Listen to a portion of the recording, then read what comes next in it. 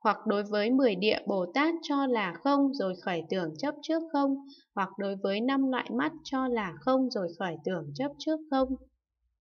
Đối với 6 phép thần thông cho là không rồi khởi tưởng chấp trước không, hoặc đối với 10 lực Phật cho là không rồi khởi tưởng chấp trước không. Đối với 4 điều không sợ, 4 sự hiểu biết thông suốt, đại từ, đại bi, đại hỷ, đại xả, 18 pháp Phật bất cộng cho là không rồi khởi tưởng chấp trước không, hoặc đối với pháp không quên mất cho là không rồi khởi tưởng chấp trước không. Đối với tánh luôn luôn xả cho là không rồi khởi tưởng chấp trước không, hoặc đối với trí nhất thiết cho là không rồi khởi tưởng chấp trước không. Đối với trí đạo tướng, trí nhất thiết tướng cho là không rồi khởi tưởng chấp trước không, hoặc đối với tất cả pháp môn Đà La Ni cho là không rồi khởi tưởng chấp trước không. Đối với tất cả pháp môn Tam Ma Địa cho là không rồi khởi tưởng chấp trước không, hoặc đối với quả dự lưu cho là không rồi khởi tưởng chấp trước không. Đối với quả Nhất Lai Bất Hoàn A La Hán cho là không rồi khởi tưởng chấp trước không,